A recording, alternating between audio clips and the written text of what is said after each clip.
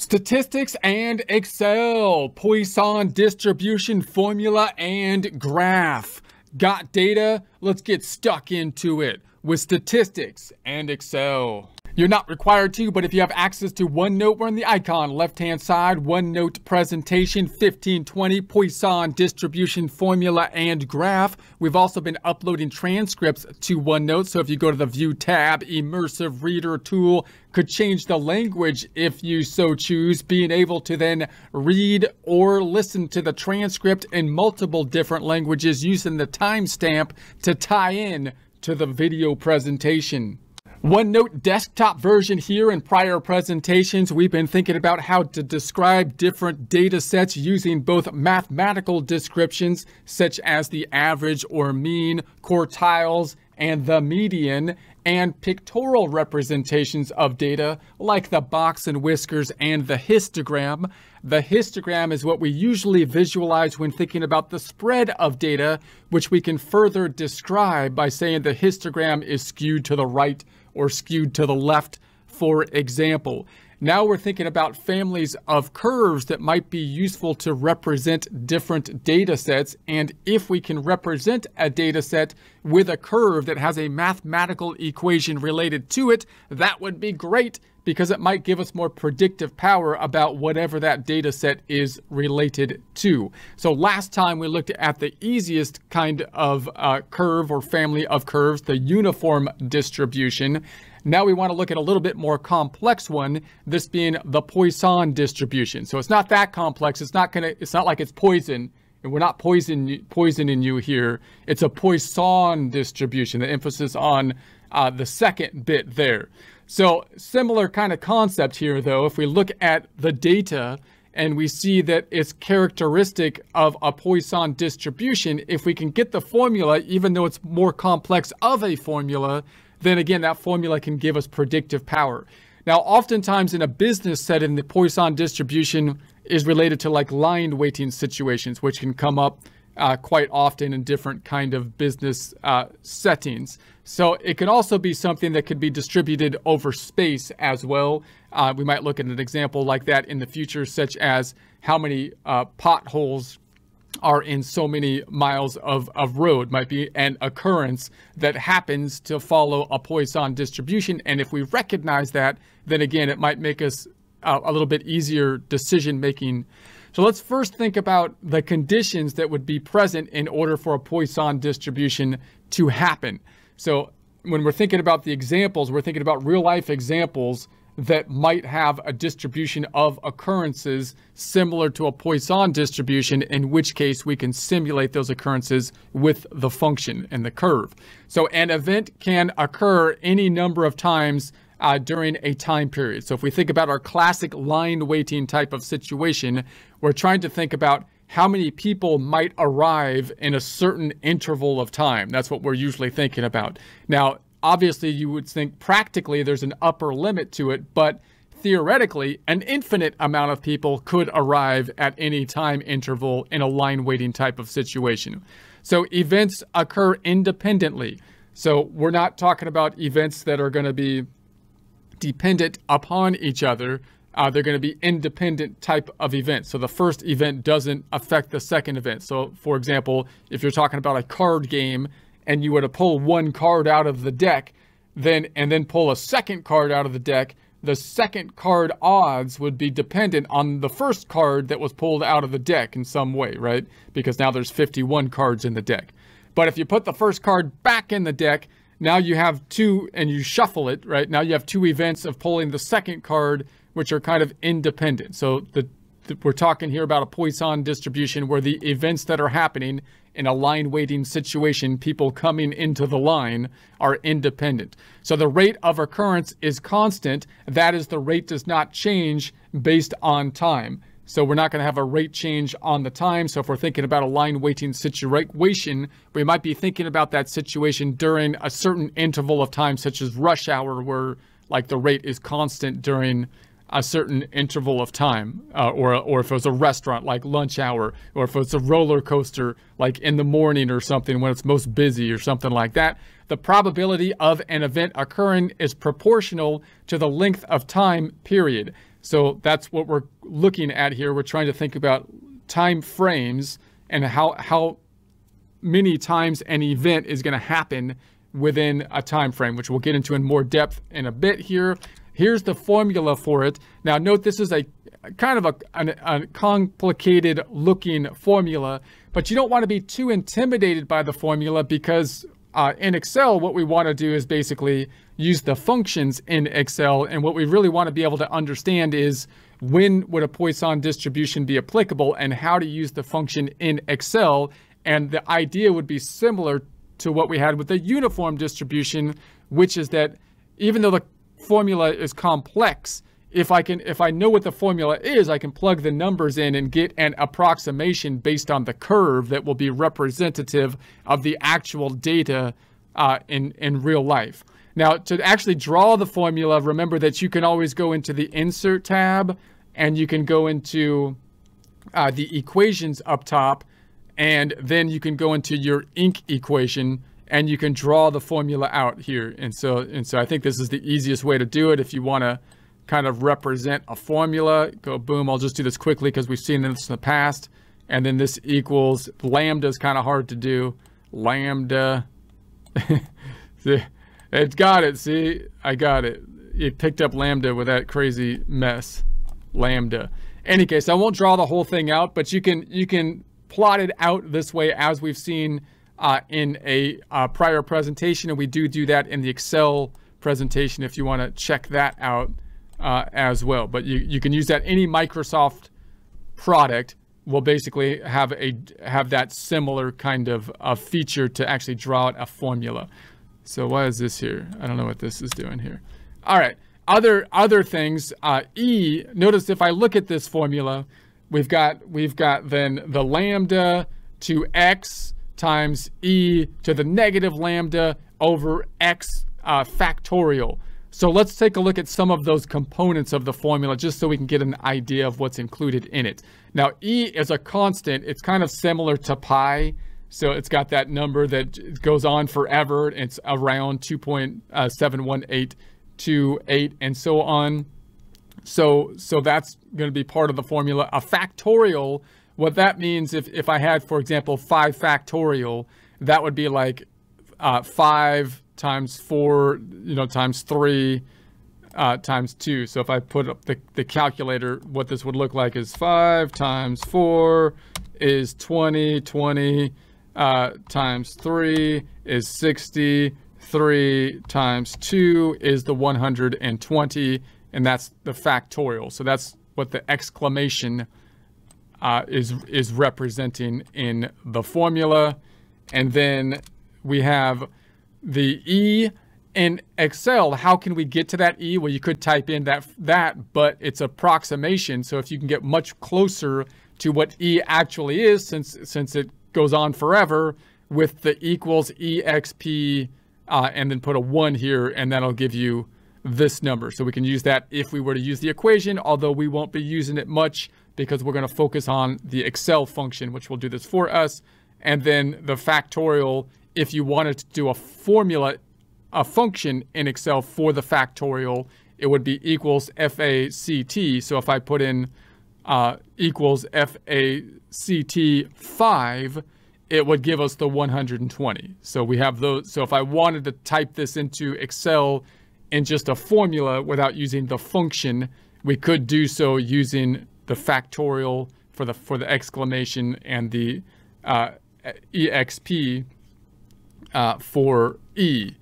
Okay, so other items, note that the mean, when we think about the mean in prior presentations, we saw the mean often represented as a mu or sometimes an X bar. Here it's often represented with a lambda. So when we're talking about a Poisson distribution, you might see a mu, but you'll often see the lambda. Now remember that when you're typing these in, it can be kind of hard to find them sometimes. So if you're trying to represent this, you could put a u, but it's hard to find a lambda. But to get a mu or a lambda, you're going to go into the symbols up top. And then notice these are in my favorite symbols because I've been using them. If they're not up there for you, you can go to more symbols and then you want to go to the Greek and Coptic. And I usually put this side to just plain normal text, but I think it'll work there as well. Anyways, we're on Greek and Coptic, and then you can find your lambdas. It should look like this and this. Once you find them, they'll be in the recently found areas, and you can add them fairly easily. So the variance is sigma squared that we've seen in prior presentations. You could find the sigma there in the same Greek area, and then the squared is a subscript that we talked about in a prior presentation if you need to do that. For the Poisson, the mean and the variance are equal. So that's one of the characteristics of a Poisson type distribution. So for example, if you were to generate your data and you did your calculations of the variance and it was somewhat equal to the mean of your data, that's one indication that, hey, this might be following a Poisson distribution, in which case I might be able to approximate the data with a formula which has a function in Excel which might give me predictive power about, you know, what's going to happen in the future. All right, so let's get some example of some data here to get an idea of what's going on. If I want to use this Poisson function in Excel, then we just need that mean or the lambda, mu or lambda. So we're going to say here it's 5. And then the rows, when I type in the rows in Excel, I'm going to put 70 rows. So then our data, if I plot this out, I'm going to say we have X on the left, and then we've got X of P, which is going to be our function on the right, which is going to be our Poisson.dist function. So we're just plotting it at this point in time. We'll take a look at more specific examples in the future. But again, usually oftentimes you're looking at a line weighting situation, which would look something like this. If it was a line weighting situation, you might say, whatever the time interval is, let's say it's a minute or something like that. We're saying, what's the likelihood that 4 people will arrive within that time interval? So in this case, we have 17.55% likelihood that 4 people arrive within the time interval of a minute. What's the likelihood that 5 people arrive within the time interval of a minute? And then you can answer questions such as, what's the likelihood that somewhere from 0 up to 6 people arrive within the time interval of a minute?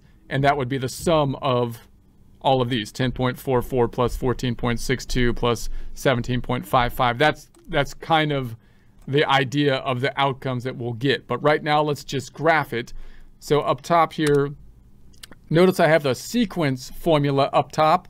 So we'll do this in Excel. The sequence formula, when you actually just put the X's, I'm going to put X's from 0 on down to 70. I could use that by just copying the formula bar down, or the autofill down, but you can also use the sequence formula, and that's useful because if I put a sequence formula in this cell saying that I would like to have the number of rows be 70 plus 1, because I want to start not at number 1 but at 0, and then I'm going to say comma comma start at number 0,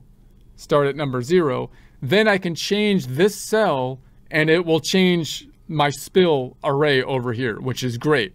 Now, the arrays have pros and cons to them. We'll talk more about that in Excel, but that's a useful formula to know because it allows you to increase or decrease the number based on a data input formula. And then the Poisson distribution for each of these cells is going to be equal to Poisson.dist. The X that we're picking up is going to, in the first case, will be 0, then 1, and so on. If you did a spill array, you can pick all of them up and let it spill out as we are doing here, comma, and then the mean, which is represented by lambda here, is going to be 5, and then comma, do we want it to be cumulative or not? Now, this argument has to do with, am I trying to add up everything up to a certain point, as we said with what's the likelihood of 0 to 6 people coming? Or do we want just the likelihood of one individual spot, like the likelihood of just 0, 1, 2, and so on? Here, we're just going to put likelihood of each individual spot. So we're going to put a 0 to represent that, which I believe would be false as well. We'll go into that more in Excel if you want. And then if you want to look at that presentation, and then that gives us our data set. You can see that it tapers off towards the bottom. Now, remember when we looked at our requirements that in theory, it could go on forever, right? Because you could have an infinite number of people come in theory. But in practicality, it's going to generally taper off and as we go. So if I want to approximate this, there's actually a tool within Excel which will give us a random number generator, which we'll practice with in Excel, which will give me a random number generation based on the mean number here. So in other words, similar to what we did with the dice rolling, where we said I would like to get a random number generation between 1 and 6 for every 1,000 rolls of the die. You could say I would like a random number generation from Excel, but I would like it to be such that it follows a Poisson type distribution, meaning the data has a certain mean and the data, follows these conditions. These conditions happen to be met, which often could happen in real life, right? If these conditions are met and you know the mean, then you would think the data is going to give you a Poisson distribution. So there's an element of randomness here from these numbers that were generated from Excel, but they're representing also a randomness of a finite number of numbers instead of like the infinite number of numbers that we think about like in theory. So this would be kind of like as if I went with a stopwatch to my line weighting situation and actually counted how many people show up, for example, in whatever interval I'm talking about, right? I went there and counted that 15 people showed up, and then 10 people showed up in the next time interval, 3 people showed up in the next time interval, and so on and so forth.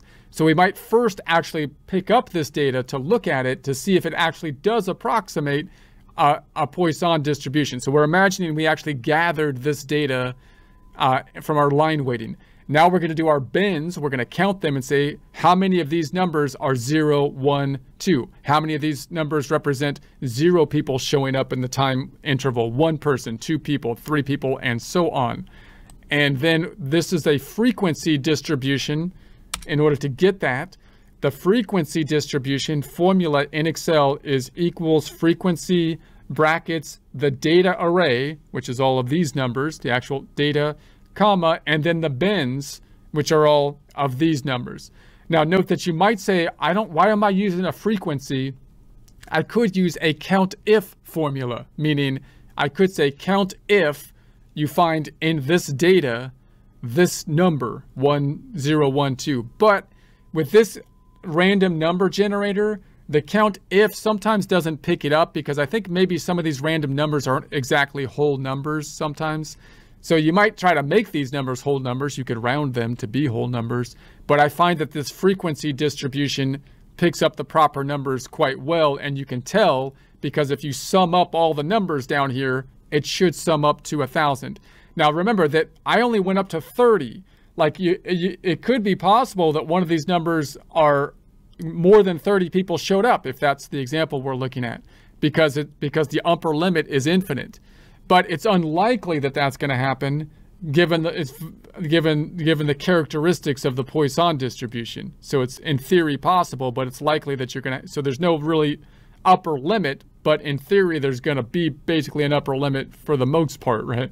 So then we can look at the relative frequency. The relative frequency is any of these numbers divided by the total. So for this number 12, it's 12 divided by 1,000.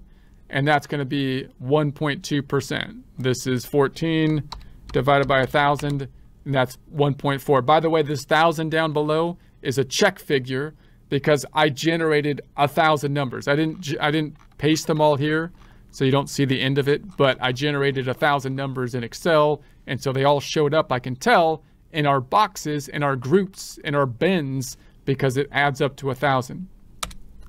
Now, this is the difference between the relative frequency we got in our example and the Poisson distribution. So here in the Poisson for 1, I got 3.37, for 2, 8.42, and here for 1, I got 0.1 and 0.1, and then for 3, I got 1.2, and over here for 3, I got 14.04, and then 3.3 for 5, and 17.55 over here, and so on.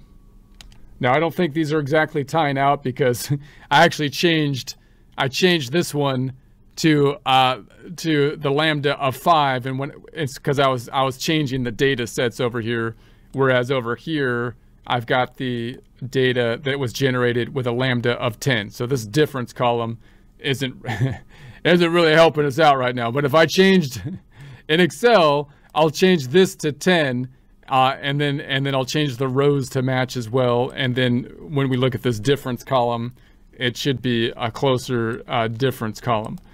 But in any case, if I was to plot these two on the same graph, and again, they don't look the same at this point because I used a different midpoint, but you could see the two distributions. One of them is generated from the data that we observed, and when we look at the data that is observed, you can still say, well, that might follow a Poisson distribution. It looks kind of like it's following a Poisson distribution. It's got that characteristic look to it, meaning it's a little bit skewed to the right, but close to bell shape. Depends. We'll talk more about the shape of the curve as you change these numbers in our Excel presentations. But it's got somewhat of a bell shape, but it's always going to be slightly skewed to the right. And so we see that, and we can also, as we'll see in future presentations, look at some other characteristics, such as, is the data we're looking at following these criteria? And then we can also see whether or not with the data set, the mean is equal to the variance, or similar or close to. And if that's the case, then we're going to say, okay, maybe a Poisson distribution is relevant, and then we can actually do our Poisson distribution, which will give us predictive power into the future, more so than taking past data, right? So in other words, if I looked at this data and I said, I don't think this data conforms to any line, whether that be a uniform distribution or a Poisson or any other distribution we'll look at in the future. If that's the case, then it's going to be difficult for us to make predictive power into the future because we're going to have to use more complex modeling to do that. But if it does, many things do conform to some of these families of curves. And if it does, then that equation is going to be easier for us to make predictive power in the future. Now in Excel, we'll also graph these two things together so you can see how to put these two items on the graph together, the one we did with the Poisson and the one we did with the actual data. And again, the Poisson would be fairly close to the actual data if we changed the Poisson data here to be 10 and the number of rows to be equivalent, which was like 30, I think, but at least, and then we would come up with these two that would be somewhat on top of each other, which again would be another pretty clear indication that the data set would be approximating a Poisson distribution, and then we can possibly use that to make predictive power if it was a line weighting situation, possibly, about how many people we need at certain time periods and so on and so forth.